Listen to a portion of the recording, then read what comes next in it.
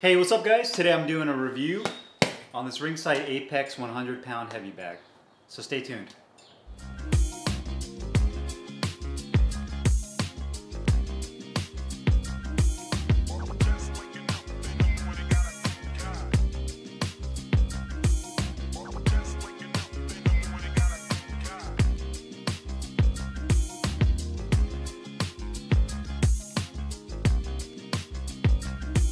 Okay guys, so before we do the review, let's go ahead and take a quick look at this close up. Starting from the top to bottom, what's included, you get the metal carabiner that attaches to these two D-rings at the very top. From there, they connect to this nylon and vinyl buckle type system with the two rivets, the two metal rivets. You have the 4 nylon straps that drop down to the top quarter portion of the heavy bag, and it's stitched in all the way around in the circumference. The top of the bag is zippered, so you can open it up, and the bag is filled up with shredded up like rags or clothing, and even like I found some paper in here, so I thought that was kind of interesting. The top has, I'd say, maybe about 3/4 of an inch of this really dense EVA foam padding, which I think is just there to help keep the shape of the bag so it doesn't just collapse on itself.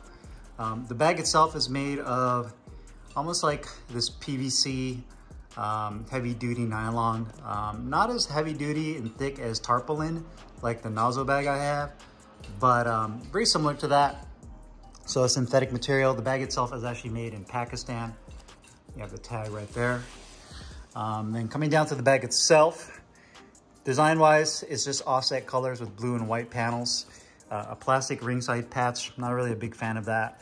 The Ringside belt logo on that blue side, and then the Ringside Apex. And then at the very bottom, you also have that hard EVA foam that, again, helps maintain the shape of the bag at the bottom with the metal D-ring with the nylon strap for those of you guys that want to anchor it to the floor. So at least you have that option with this bag. So let's go ahead and do the review. Hey guys, Carlo here, and today I'm doing a review on the Ringside Apex 100-pound heavy bag. This retails for $229 through Ringside. It comes in 4 different colorways. I got mine in the blue and white. You can also get this, I believe, in silver and black, red and blue, as well as black and red. This particular model only comes in the weight of 100 pounds. Dimensions-wise, it's 47 inches in height from top to bottom. That does not include the straps, and 14 inches in diameter. You can see me standing next to it. I'm about 5'8", 150 pounds, to kind of give you guys a reference. And you can see that the bag itself is pretty much a standard size. I mean, if you go to any boxing gym, this dimension and weight is probably the most common you'll see in a boxing gym. So it's really good for both people that are beginning in boxing or whatever combat sport you're starting off in, or if you're just doing it for exercise, or you're advanced in training. This to me is kind of like the gold standard in terms of sizing when it comes to a heavy bag. The bag itself is made of a tarpaulin synthetic type material.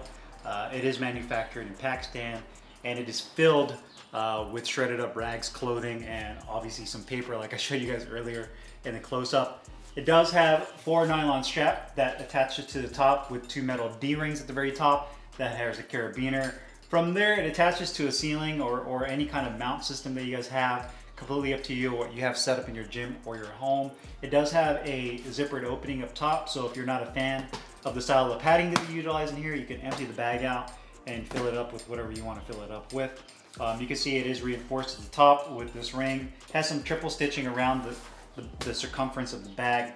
It has this plastic Ringside patch. I'm not a fan of that, and Ringside definitely does that with a lot of their products where they put this plastic patch. I wish they would have just left it a printed logo like they did with this big belt logo, rather than putting the plastic, just because if you're hitting this with your gloves, I feel like that can damage the surface of the gloves, the leather, or whatever material the gloves are made of. And I mean, yes, it looks good, but honestly, I just don't feel like there's an actual purpose to this other than just advertising. On this side of the bag, it says Ringside Apex. It's the same kind of design you see in their other Apex products, like their gloves, their speed bag, their double end bag. A flat white panel right there. It has a little bit of scuffing right here. I think that was from shipping. but it's held up pretty well overall. And then at the very bottom, like I showed you guys earlier, you also have a metal D-ring. So for those of you that want to mount it to the floor, or you have some kind of like sandbag system to keep the bag from swaying around, completely up to you, you can do so. Now, as performance-wise with this bag, I'm gonna go ahead and put my glove on real quick. It has kind of a unique feel to this bag, unlike other bags I've tried in the past. And what I've noticed when I hit this bag is the first layer, when you push into the bag, you can see it kind of it looks like it's very soft, right? So your first impression of the bag is like, oh, it's a pretty soft-filled bag. What ends up happening is the harder you hit it, the inside core of the bag, the clothing or the rags, I didn't get all the way deep into the middle here. Or maybe there's some kind of foam they put in there, but it almost gets really hard, like it hardens up. So it's a little deceiving when you hit this bag, because at first you're like, oh, okay, it's pretty soft. But the harder you hit it, it compresses down and it gets much harder. So I would be mindful of that when you're hitting this bag, that it is a pretty dense bag and it's going to take a lot of breaking in. Not so much on the exterior layer of clothing or torn up rags they put in here, but whatever's on the inside, the more it compresses in, the harder it gets. Now, I did a review on the Tidal Soft Strike as well as the Ringside Soft Filled Heavy Bag, and I didn't get that sensation. It felt more, I guess you could say it felt softer regardless of how hard I hit it. So I could hit it really softly, or I can hit those real hard, and that softness of the bag was consistent all the way through. So it almost felt like the bag itself kind of conformed to your punch or your fist. When you hit it even harder, it just kind of folded a little bit more. So you didn't get as much of the shock to your joints as you do with this. With this, you hit it, you feel it sink in, and then it gets to like a point where it really hardens up. So for those of you that maybe have a hand injury, have tendonitis, some kind of joint or issues there where if you punch too hard, you get some discomfort, you'll definitely feel it with this bag. And that was probably my biggest complaint outside of this plastic patch. Weight-wise, is perfect. It's really good. You know, it takes shots very well. You know, it has enough weight to it to where it doesn't go swinging wildly. So it's not too light where if it's like 50 pounds and you hit it with any good shot, it just starts to swing. This has a good amount of swing, so you can still work on maybe using head movement or timing the bag coming in. But it's also heavy enough to where it stays in place for more of your power shots and stays a little bit more stationary. So that's good as well. I never personally use a bag mount to the bottom. I like the bag to move around a little bit. That way it forces me to actually move around the bag, not just sit in one spot.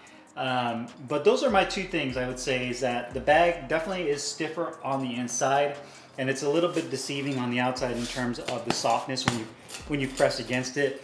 You know, like probably most of you guys, when you guys get a new heavy bag or a punching bag, you know, obviously you're looking over it when you first take it out of the box and you kind of push against the padding to kind of get an impression of how the experience is going to be when you start hitting it.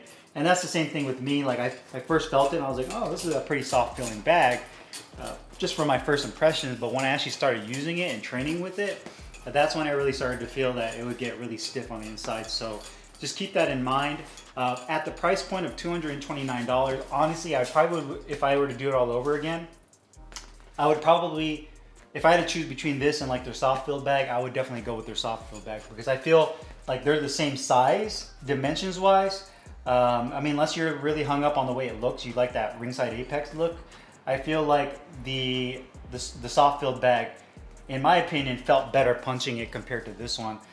If you want a more stiffer bag and you want something that's a little bit harder when you hit it and you don't mind that it has that kind of weird feel of compressing and then basically hitting a hard spot, then this bag would be good for you. Consistency of the padding is good. So as far as like if you're hitting it up there, up higher, to the middle, or to the bottom, the good news is I haven't had any issues with settling. So some bags you get it to where the material settles to the bottom and you get this really, really like concrete feeling hard spot. And I've had this bag for weeks now and I haven't had any issues with, if I were to go with maybe like a body shot, like a shovel hook down here, down low, it didn't feel like I was hitting like a concrete wall. So that's a good thing. Some bags, you get that where you hit it kind of lower and it just feels like you're hitting a slab of concrete compared to hitting it right in the middle. And that's what you want in a heavy bag, is a consistent feel throughout the bag. So no matter where you're at hitting it, I've had bags at gyms where there would be like a soft spot here, and it would be hard here, and it would be soft here, then it would be hard up here, and it sucks because it's not a very consistent experience when you're hitting it, and you just want the bag to feel the same no matter where you hit it. That way when you're training, you can train consistently, and you can avoid injury as well. So overall, a solid bag, but I would definitely recommend going with the soft field compared to this one, because essentially very similar to each other, sizing wise, weight wise.